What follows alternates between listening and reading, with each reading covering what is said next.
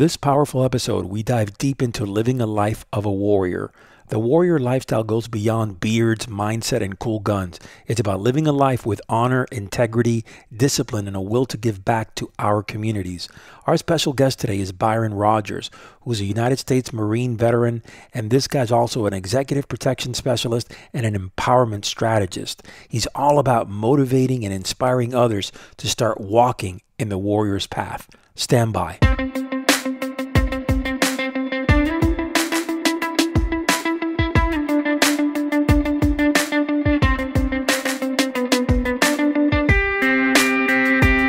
Rise up, a warrior, my brothers. Welcome back to the Man of War. My name is Ralph Akande, and of course, I am your host. I am a man on a mission to change you, to transform you into a modern day warrior.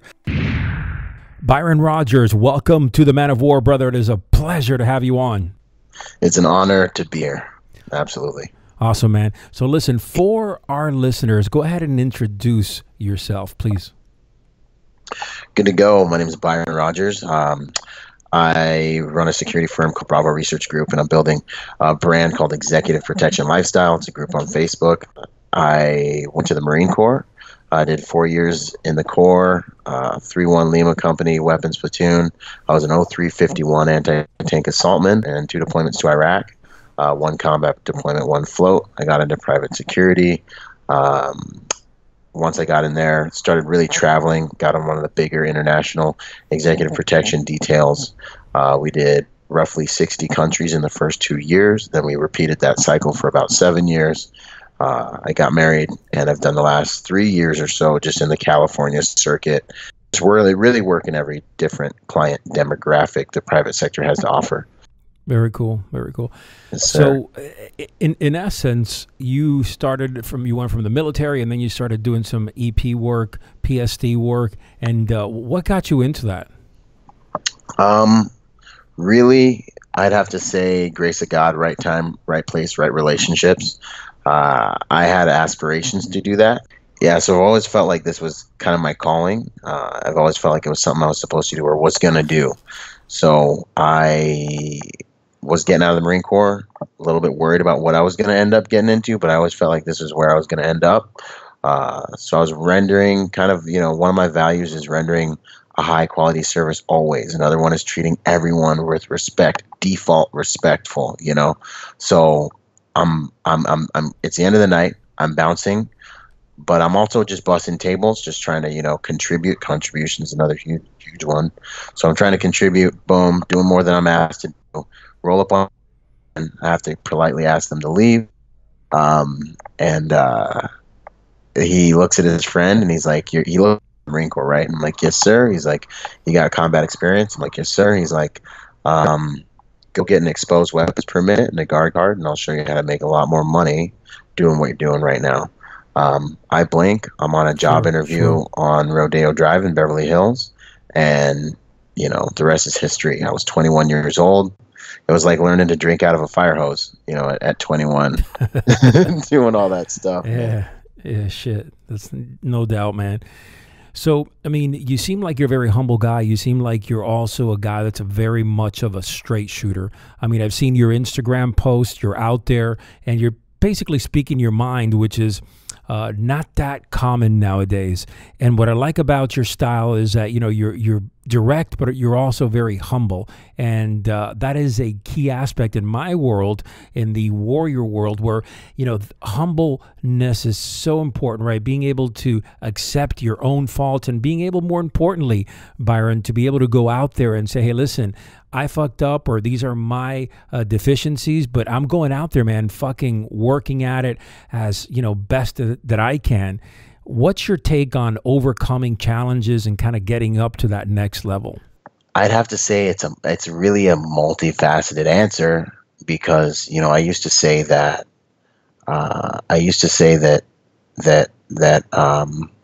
consistency is the key to success.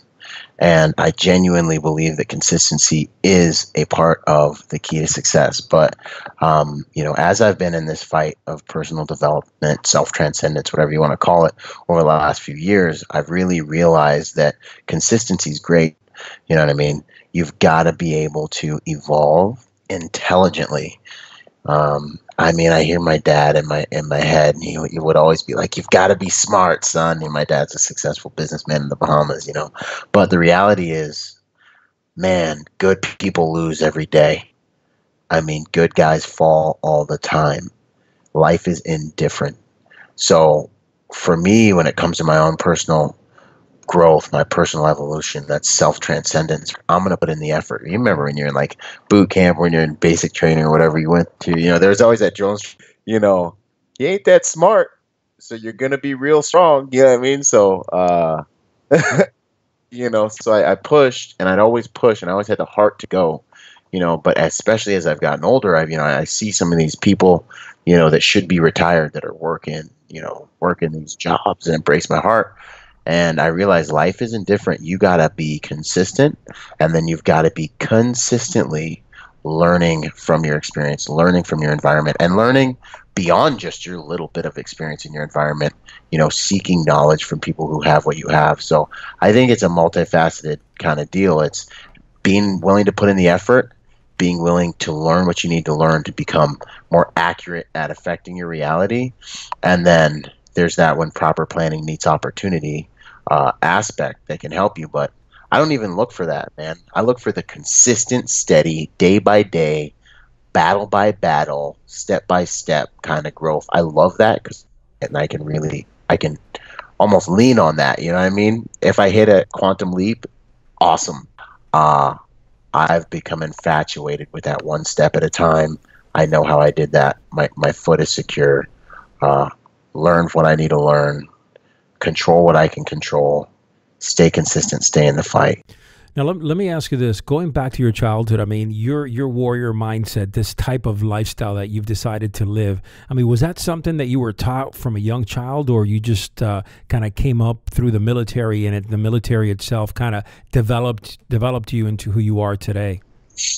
Yeah, that's a good question. My dad's just straight up warrior mindset, dude. My dad would be the primary. I mean, my dad So my dad got shot at point blank range with a shotgun, bird shot. Damn. Yeah, right. He's missing like something like, I believe it's over 60% of his intestines, but we'll just say, so he gets that. His whole stomach's, wide open. Still, his buddy has to drag him through the jungle. And, this man survives this whole thing. Wow. And it's really just a physical testament to his mindset. Like, he's just a hardcore warrior. My best friend meets my dad. My dad throws a high kick at his face, stops in front of his face. He looks at the kid. We just graduated high school, right? So we're, and the kid, to this day, my buddy still talks to me about it, but, he stops the kick in front of his face. He's like, always be ready.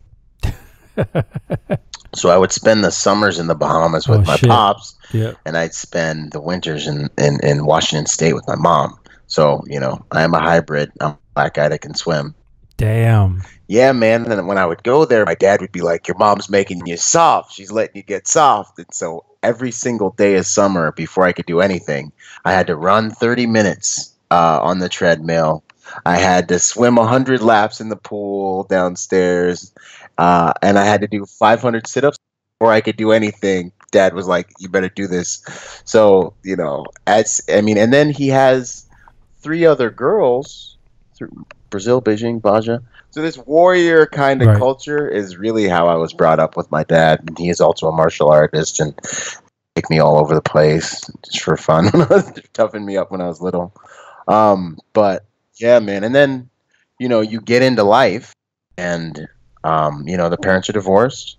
I am kind of the only black guy in Washington where I'm at going to school. So there's kind of that friction, although it was much better than the alternative where I go to the Bahamas. I'm the only American. So there's that friction. And in the Bahamas, they're like, yo, this American dude soft. Yeah, so, my nickname was Fat Boy in a couple instances. Everybody wants to fight them. All right, so you had how many sisters? I got 5 total sisters. Damn. No brothers, man. No backup. Nothing. Damn. That's that's a tough one, boy. Yeah. 5 girls Yeah. and yourself, man. That's awesome. Hey, so your dad basically, what did he do? I mean, was he in the military prior? My dad, he just, no, he wasn't in the military. He started one of the biggest security firms in the Bahamas for years, Oh, cool. doing tactical stuff as I was growing up, and run out of the house to go deal with things. And I can tell you stories about my dad forever. So basically, his mindset, just I guess he earned his mindset and he developed it through growing up, pretty much, right? Yeah, so my dad was alone at a young age. He had he had like a total of, he had around 10 siblings. He was kind of in charge of everyone. He started taking trips over to America when he was really young, doing. Hey guys, just a quick break in the action here. Go grab yourself the free updated warrior manual at forgingawarrior.com/manual. There's some good stuff there. I've updated it here recently, and I got to tell you that it really will set you on that path to start walking the warrior's path. Go check it out at forgingawarrior.com/manual. Helping his mom, my grandma, who worked in the straw market. So lots of responsibility.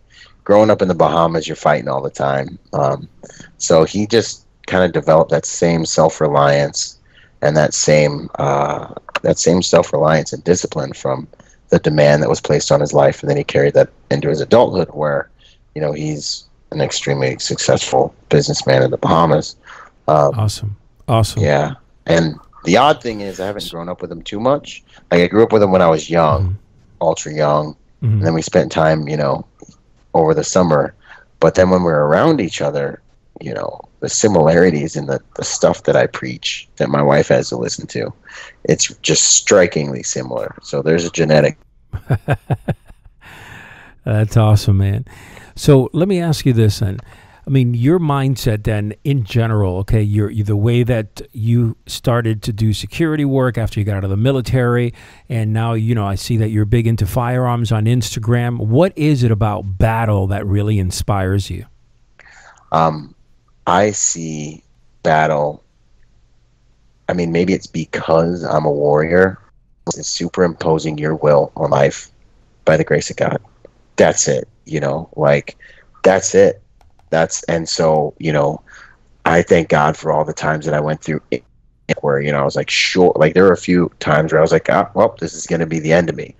I thank God for all the cold, horrible, miserable times that I'll never forget, like where you don't even know that you don't know misery, until you get in some of these training scenarios, or you get over in country, and you pray to God that the cold will stop.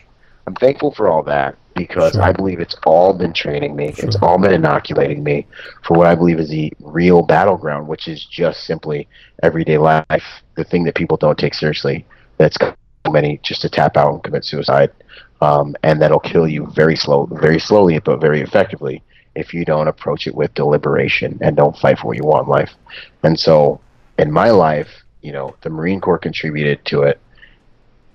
Battle and warfare has always been what we're doing here. And I think a lot of warriors slip away because they fail to see those parallels. And so they fail to tap into, who they really are on deep levels. Absolutely. So talk to me a little bit about self-confidence. How did you gain your self-confidence, from a young age to going through the military and then working some PSD work and private executive details? Self-confidence, the way that I really gained that, to be entirely honest with you, it started at a young age, when I was when I started to realize that no one is coming to save me. I was in a number of different circumstances. Learning to swim, I was scared, oh man, realizing being in that water though as a child and being like, yo, like I'm gonna have to fight my way through this. And and then as life developed, my mom, we weren't well off, so kind of learning that I had to get things for myself. And if you don't ever, I say this a lot, I wasn't the first one that said it, but you don't want to be that knight in shining armor, because that means your metal hasn't been tested. For me in my life, man, just being alone crying and having no one coming to save me, realizing Sure. in boot camp again, Absolutely. like, hey, bro, you know, I was the fat kid at the back of the pack, when we were getting through MEPS and when we were getting in the Marine Corps, like pushing hard to make I think it was like 11 minutes on a 1.5 mile run or something.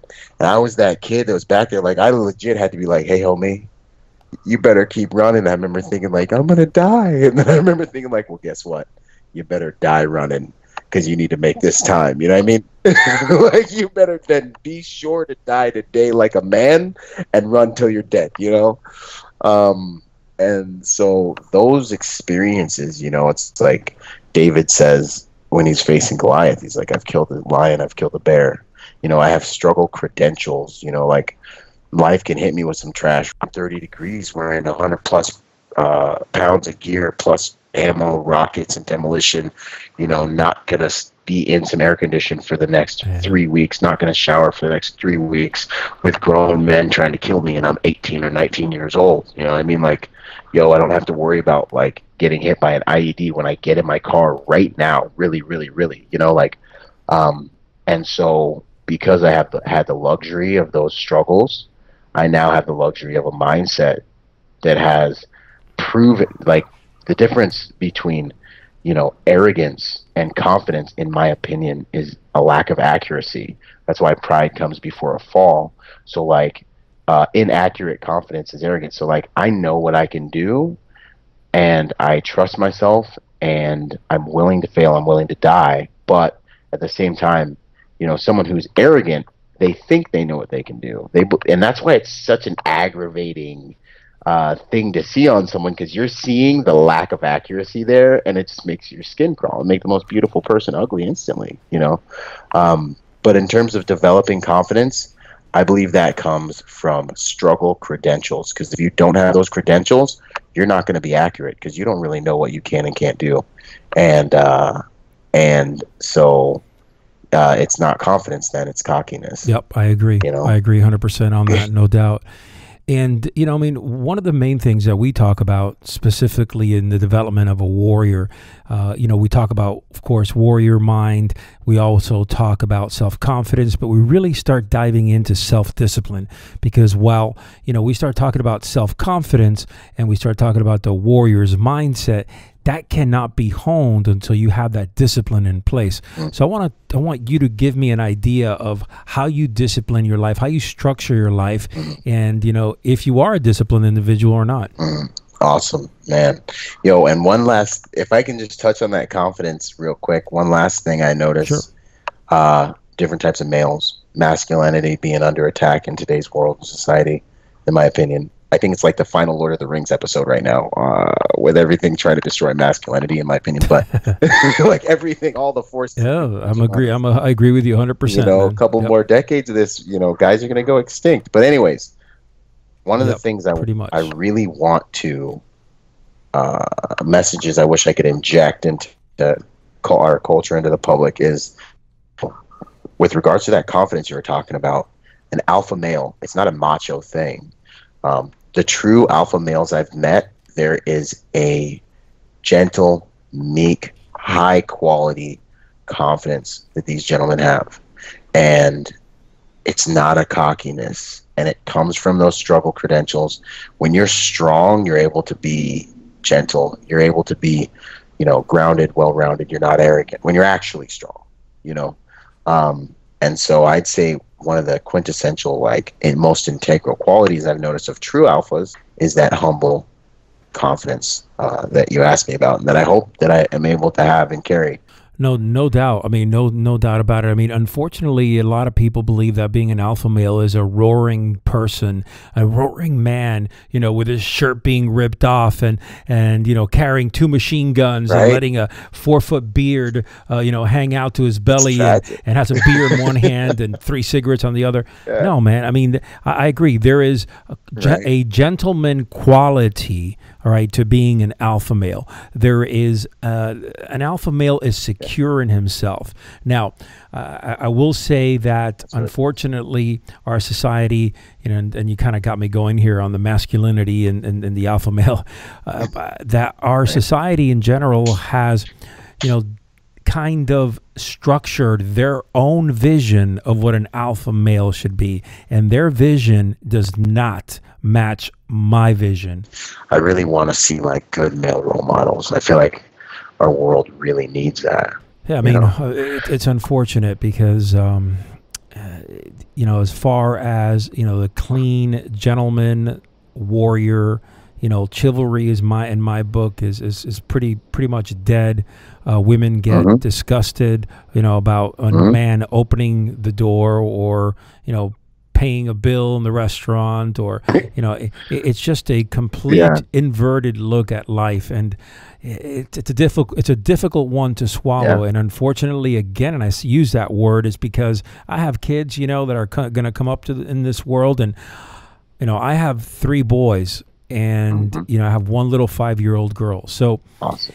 It's a balance that I have to strike. But I'll tell you, even my 5-year-old little girl, she starts understanding what a man is about, right? What the qualities of a good alpha male should have.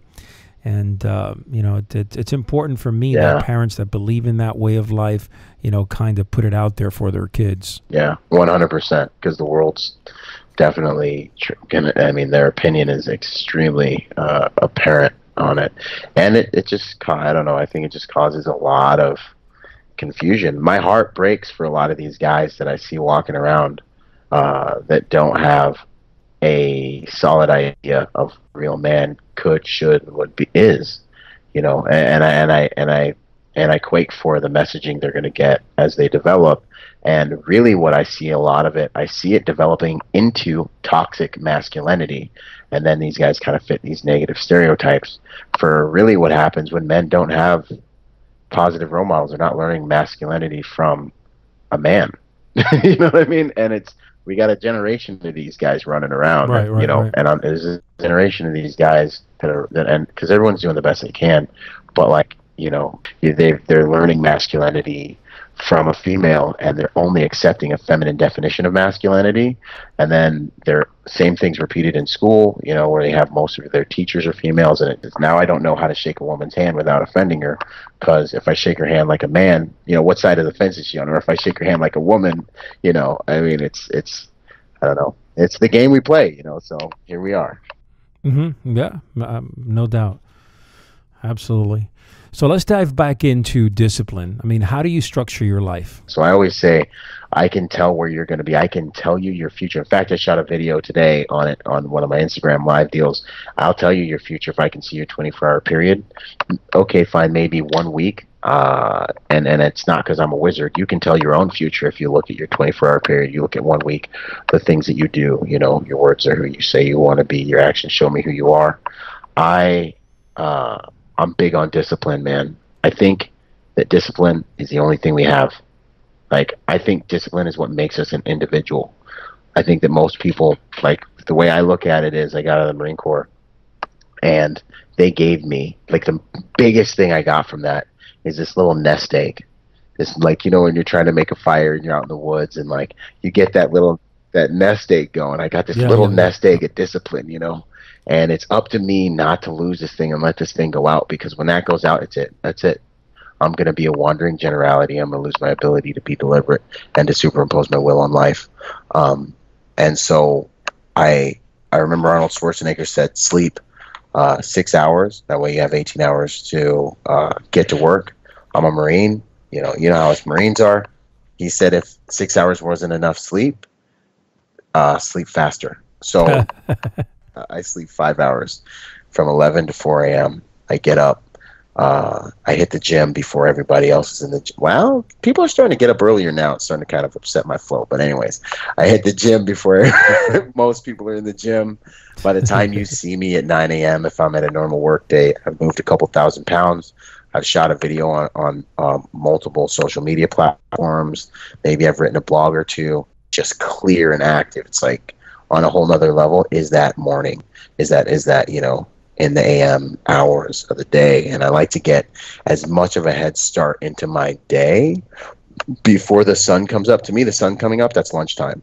I like to get as much of a head start into my day as possible, so that by the time I'm up with all the average people, and I say it just like that, by the time I'm up with all the average people, so once, you know, it strikes those kind of like normal people wake up hours, I submit to the rigors of the day. When I get done with work and I'm back home, you know, or when I get done with whatever the workflow is for that day, I'm back on, you know, building my business, building my brand. Yeah, so I agree, man. I got to tell you, the mornings for me are so important. I mean, typically, you know, I'm up between 4 and 4:30 every morning, and what I've done many interviews over the last year and a half, and every elite level guy that I have spoken to, for the majority, all wake up before 5 a.m. man. They all of them wake up before, you know, the sun crashes through.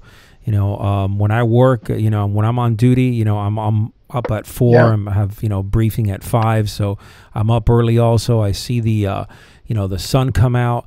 And bottom line is that when that sun starts coming out, when 7, 8 o'clock in the morning comes out, you know, like you, man, you know, I've done, you know, many things way before the average person, you know, gets up. And, Right. you know, when I'm off, the same thing. I go out there, you know, I just shoot some videos, you know, write some blogs, whatever it might be, just get the blood flowing. Of course, fitness is in there. And it's unbelievable, Byron, and I don't know if you agree with me, how much more your day, how much more productive you are in your day when you wake up early, man, and you get shit done early. Seriously.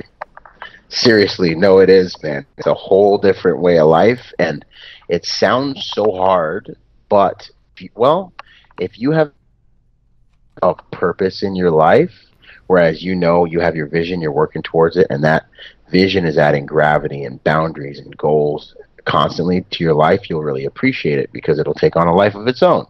Your productivity is going to mean so much to you if it's purposeful and it's helping you realize your dreams, that waking up at 4 a.m., it's like, to have that time is just, it's extremely valuable. You know, I said something the other day, discipline, and I got this from Tony Robbins, discipline will always fail you long term. But I think what should be our mission is to find a purpose, a vision, something, a goal in life, a mission, if you will, for guys getting out that are looking for something.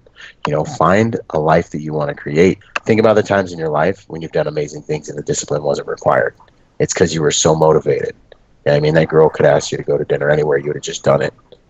You know what I mean? Like, yeah, and, of course, and you know, the most important aspect of discipline, I believe, is the fact that, you know that sometimes you're dragging ass, sometimes you just don't feel like doing shit, but you know, in the other end of the spectrum, that shit that you don't want to do is good for you, is going to better yourself, is going to make you stronger. So you overcome that small little challenge, you break through it, and you do it anyways. And by the time you're done with it, man, you feel 1,000 times better, man.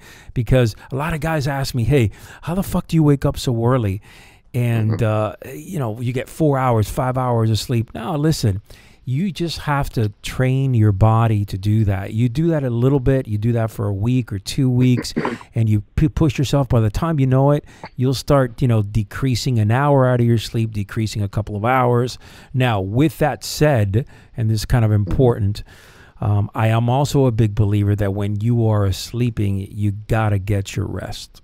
Because there's a lot of guys that sit there and don't really do shit. They'll read in bed for a couple hours. The next thing you know, they slept half hour. So what's your take on true rest, man? And true rest is ultra important. Something kind of on what you were saying too, man, just now is I'm afraid. I let fear drive me. I'm afraid of the alternative, bro. Like, I'm so afraid losing that warrior edge that I have in a number of different areas. There's like a fat version of me chasing me. I gotta get out of bed and get to the gym. You know what I mean? Like, there's a stupid version of me chasing me. There's a broke version of me that's like literally every day is like, let's go on Amazon right quick though. Right, you know right. You know what I mean? Like, I'm trying to get away from these dudes. Like, I realized these last few months, like, half of what really motivates me is I'm petrified of failing the people that depend on me, failing the people that trust me, that believe in me, to be the warrior they believe I am because of what I've said and commitments I've made, I'm afraid of failing them so much that I got to do this, man. Sure. There's no other alternative for me. Sure. You know what I mean? Like, Sure, and this and is who I am. and it's you know? just like shooting, right? If you don't go out there in the range and start shooting, I mean, your skills Yeah. are they're gonna die off on you, right? And the same thing, if you don't constantly Right? It ain't keep, like riding a bike. no doubt, man. And if you don't, Right? No, it's not. yeah, if you don't keep that warrior edge, man, tell me, I mean, you're not going to, if you fail at keeping that warrior edge, right, you're not going to have it. I mean, it's within a few weeks, it's gone. And that is my fear also, man, getting, being at that level where you're constantly pushing yourself. And I got to be honest with you, I don't think that I could live any other way and really feel like I'm making a difference. It's worthwhile. Yeah, I agree with you 100%, man. Because there's no, and that honestly, and this is something I talk about in my book, Finding Meaning After the Military, the atrophy of identity. I think this is the stuff. You go to war, you're in charge of billions and millions of dollars of equipment. It's like the Rambo speech at the end of the movie. If you look at Maslow's hierarchy of needs, you have all your needs met. But the thing is, you get out, you don't know how to meet these needs, and you give in to these softening agents, and then you look in the mirror, and who you are on the inside isn't reflected back to you in the mirror, Sure. and your identity starts to break down. The atrophy of identity happens. And then because you haven't been able to, you lost that discipline, that nest egg went out, you're drinking yourself half to death, and your identity crashes. You can't outperform your identity. You die inside long before, these guys, I think a lot of them take their lives and get into substance abuse issues and things like that, So let's take a dive here. All right, let's take a dive deep. Talk to me about spirituality and the connection with a higher power. Awesome. So that's my secret sauce, man. That is my secret weapon. I personally, for me, I feel really, really blessed because it doesn't take as much faith for me, because in my life, the way it's gone has made God very real to me. I don't push you can watch my YouTube, you can watch my social media channel all day long. You won't hear me push any of my beliefs on anybody. I respect everybody else's stances 100%. For me, though, I'm a Christian. Jesus Christ and the Holy Spirit have been with me my whole life. I had an experience when I was 5 years old where I saved my entire family's life, I believe, because I heard a voice that said, "Hey, go sleep in your dad's room and lock the door." Long story short, I argue with the voice. I argue with this voice. I'm like, "Hey, I'm comfortable. I'm going to sleep out here on the couch." Okay, fine. If you're not going to let me go to sleep out here, Byron's hearing voices. But hey, the reality is, I lock family in this. I lock myself and my bigger sister in this room.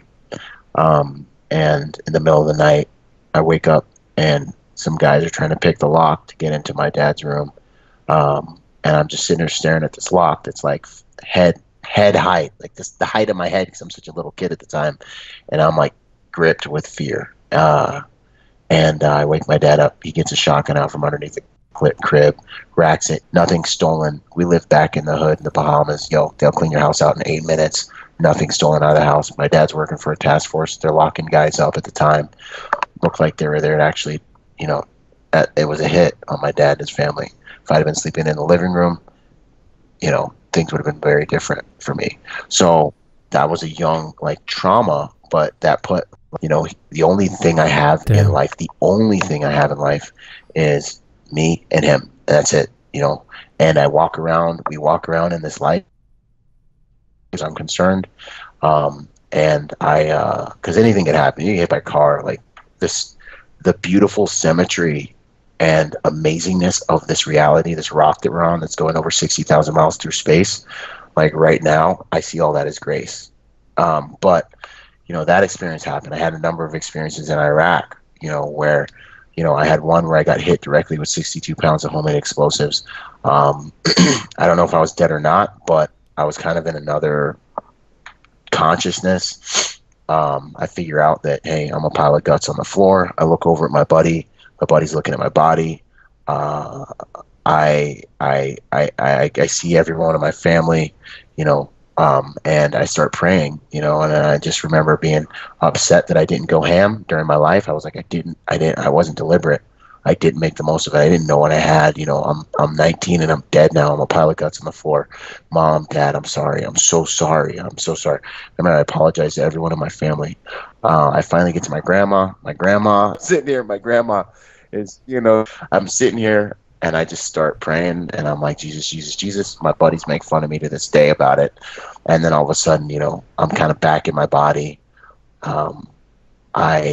I still can't move. I keep praying. I stutter out of the 7-ton and blackout, wake up 30 yards away. Like there's three experiences. There's another one where I'm standing on top of two 155 anti-tank shells, and this is like ultra compressed version. And I see a trigger device. An IED just blew up right next to the trigger device. I wasn't in the vehicle by the grace of God. Literally, it was my vehicle got blown up. My sergeant's like, "Hey, Rodgers, hop in my vehicle. I'm going to tell you what we're going to do at the next stop." I'm like, "Okay, cool." So I'm like, "Yo, Sergeant, I'm not a soft dude, but I want to get in my vehicle, man. This is crazy." And he's like, "Roger that. We'll put you in your vehicle at this next stop." I'm sitting in this vehicle. I'm spun out. My spidey senses are going crazy. It was a mission called Pegasus Bridge. It was like, it's a long story, but at the end of the day, I'm sitting there like, "Sarge, yo, I want to get back in my 7-ton. I hate these Hummers." He's like, "I got you. One more block." I'm like, long story short, I'm standing over this initiation device. I'm about to take a knee because they got snipers in this AO all around us, and I look at my feet. I see a trigger device, and I'm like, "Hey, this is what blew you guys up right here," and because it looked like it was.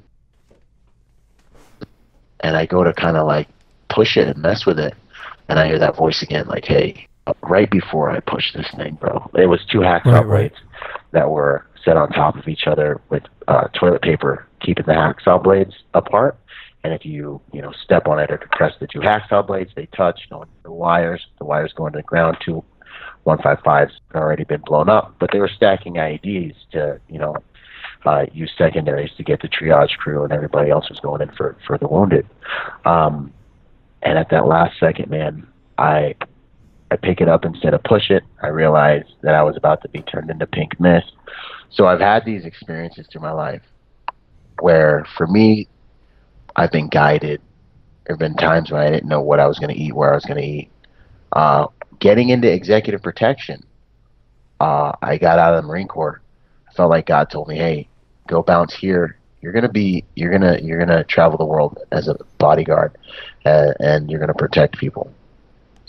I blink. 3 months later, I remember telling my girlfriend at the time. She's like, "You think you're supposed to do this as a Christian? You're supposed to go." All I know how to tell you is, when this happens the way I'm telling you how this is gonna happen, just believe in my relationship with God. And I said that to her verbatim. And 3 months later, it happened exactly how I said it would happen.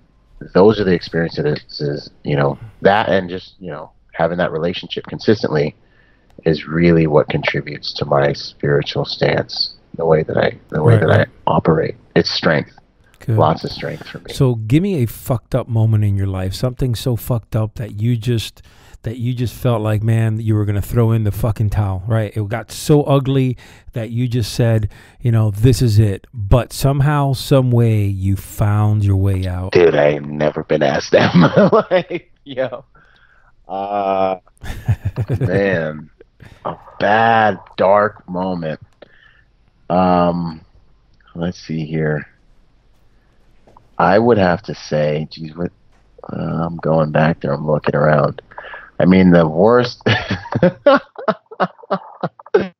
Oh. Okay. Yeah. When the guys found it, right? Yeah. I mean, it's not that like exciting. But I remember one of our missions in Iraq where I just was sure that I was gonna die. Like we had just cleared a number of cities. We've been clearing for like 2 weeks after the initial invasion into No, I'm sorry. This was second deployment, not our invasion of Ethiopia, but we cleared out to the farthest point, and we were along the Euphrates River, and we cleared out to where we were going to set our firm base up. And my sergeant's like, Rogers, take your guys up to the top of this hill. You know, he's just one of those Marines that just he's just too salty, man. So he's like, yo, I'm going to get my pillow, and I'm like, Bert, yo, we got to go to the top of this hill, man. You're gonna make me look bad. You know what I mean? Like, we got to do what we're told. And he's like, I'm getting my pillow. So he goes running back to the trucks to get his backpack and his pillow. And I'm like, we're only gonna be here for a few minutes, man. Like, just quit tripping. Just like, let's go. And he runs up, grabs his pillow. They're yelling at me, you know, get Hebert, get him to the top of the hill. Yeah. And we end up on that hill for like a week. And while our battalion back cleared, so they're back clearing, we had no idea how long we were going to be there. I ended up having to shut off my radio. I want to say 24 to 48 hours. We had a recon unit on the other side of them. They ran over an IED. I believe one of the gunnies lost his legs. And so they pulled out. And so it's just me and my squad high up of this hill in Iraq by ourselves for about a week in the 130 degrees. And we're hiding in these craters from the mortar attacks from earlier. We're staring at a 7-ton where they blew up one of our other vehicles earlier, and we're just hiding at the top of this hill. And we would sneak into the little market at the bottom of the hill at night to try to find and scavenge food and, you know, things to drink, but there was no water, so we had to drink Mooj Cola all day, every single day. And underneath the market was a chicken coop with a bunch of dead chickens that were rotting. The smell was horrible, and it was just that feeling of. And so I have one picture from that experience, but it was just that feeling of, we're gonna die. They're gonna come up this hill. We're gonna fight as best as we can, and it's gonna be over. And I'll never forget when I saw Tonto, my platoon sergeant, finally driving back up the street, and I remember being like, "Hey," calling him on the radio, being like, "You know, Tonto's Silverback." I couldn't think of what to say because I was so upset, man. I was so upset. I was like, "I'm thirsty," and he comes back, "Silverback, drink your piss." And I just remember being like, "What this? Like, this how we roll." That was a time when, when for sure I was like, we're gonna die, but until we do, I gotta make sure I keep my dudes from fighting each other because of the stress of the elements, hard, whatever during the day, full kit, nowhere to hide. You're in the desert, you're just getting baked by the sun. We gotta bury the water we do have so that it stays cool enough, and we gotta die well when it happens, whenever that's gonna happen. I gotta keep a sense of humor, and by the grace of God, maybe we'll make it out of here, but I ain't planning on it. And I just remember just having to keep my head cool, and that I think is what was most stressful, is being like, yo, keep your head cool and lead these dudes, and don't let them see, if we have to bite the big one. That's some heavy shit right there. Tell me, what do you think a definition of a modern day warrior is? Define one. So a modern day warrior to me is an individual who is honestly willing to fight for their own personal greatness in order to be at the highest level of service that they can be at, in the aim of contributing that to the world or to their family or to whatever they're tasked with. To me, I think really a modern day warrior is a person who can, who's consistently facing their own fears in order to step into the process of purification, transmutation, self-evolution, in order to become the best person they can be, with the aim of giving that. Really anybody in any job who's got those attributes. If I look in your eyes and I see that you're bravely facing life, you're doing the best you can, and because this is what this is life now. I got arguably 22 veterans committing suicide a day out here. This is war. It's warfare to me. Every single day is warfare. And every day that you're not deliberate, you lose. And so the battle to be deliberate about superimposing your will on life, I think that's the battle of success. And I think a modern day warrior is just a person who's willing to consistently step into that gap in order to give the destiny or the gift that they've been sent here to the planet to serve up to the world. And I think a warrior is that person who will fearlessly and selflessly go through that process, man.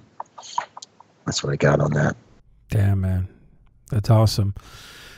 Listen, Byron, man, it's been an honor to have you on, brother. Some great stuff right there, man. You are definitely a warrior in my book, and we would love to have you on again because there's so much wisdom coming out of your mouth right now, out of that mind of yours, spitting out fire, brother. That's so big. Good stuff, brother. Good stuff. Hey, where can our listeners reach you, follow you? Tell me. Awesome. ByronRodgers.com. That's Rodgers with a D, or ByronRodgersMotivation.com. They both go to the same place. You can also find me on Facebook, and I'm real active on Instagram. I have a Twitter account also, but really my website, ByronRodgers.com, and Facebook and Instagram, and that's Rodgers with a D, Rodgers. Those are my handles, man. That's where I'm contributing the most these days. Awesome, man. All right, my brother. Do me a big favor, man. Stay safe out there and in your travels. And more importantly, brother, stay up with that warrior mindset across the board, man. Stay the course. Yo, hey, Rafa, it's been a genuine honor to be here with you guys. This whole topic, subject matter, I'm sure you can feel it. We could rap back and forth about this for hours, you know. Yeah. But yeah, it's an honor to be here on this podcast and even just to touch the subject matter. So thanks for having me. I really appreciate it. Awesome, brother. Awesome, man. We'll talk soon. Stay safe. Boom. There you have it. What a great conversation with Byron. This guy knows his stuff. He's an inspirational individual, articulate man. And more importantly, man, we talked about the warrior lifestyle, right? The warrior spirit. That's what it's all about. Listen, if you didn't take anything from here, we got a big problem, okay? Because then that means you're just listening and not really absorbing what is happening. Replay the freaking episode and listen to it again if you didn't get anything out of it, because there were some great gems here. Implement it, integrate it, take action today. Until next time, your life may be challenging and full of dangers, but never retreat. Your last battle may be your greatest victory.